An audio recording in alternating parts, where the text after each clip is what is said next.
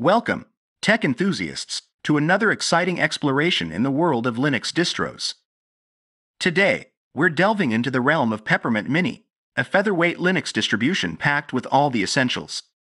Let's dive right in. Peppermint OS has long been hailed as one of the most lightweight and flexible Linux distributions. It's the go-to choice for those seeking a distro that conserves space while offering the freedom to customize to their heart's content. The recent release of Peppermint OS is built on the rock-solid foundation of Debian 12. This upgrade brings a host of crucial improvements, resulting in an even smoother and more responsive experience. But hold on, the story doesn't end there. The brilliant minds behind Peppermint OS have introduced a new variant, Peppermint Mini. This edition provides even greater control over your distro, all within a tiny, streamlined ISO size. Come, join me as we explore the ins and outs of Peppermint Mini. Peppermint Mini offers a compelling alternative to its full-fledged counterparts, with a remarkably compact size ranging from 100 to 180 megabytes. These mini builds utilize the Debian installer for a net installation. As the developers put it, these builds are intended for that user who really wants to control how their installs are conducted. If you're familiar with the Debian installer, you'll feel right at home, but with that signature Peppermint touch. They've crafted both 32-bit and 64-bit builds in two distinct flavors, Debian and Devuan. The installer experience mirrors the main Peppermint OS build with one key difference.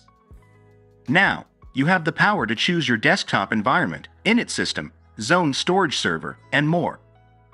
Interested in a sneak peek?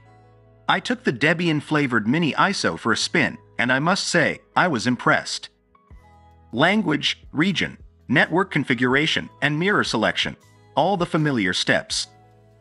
The installer effortlessly configured the network and offered a range of mirrors for downloading the Debian archive.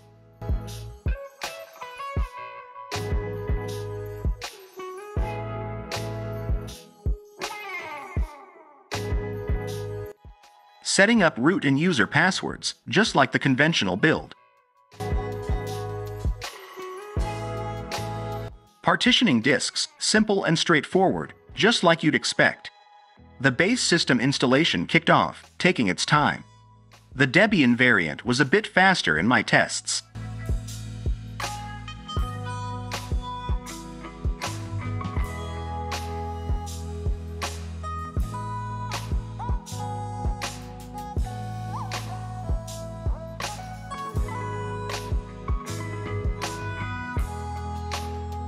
Now comes the fun part, choosing your software.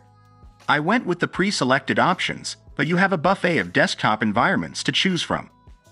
More choices, more control. And just like that, installation complete. I booted into Peppermint OS without a hitch.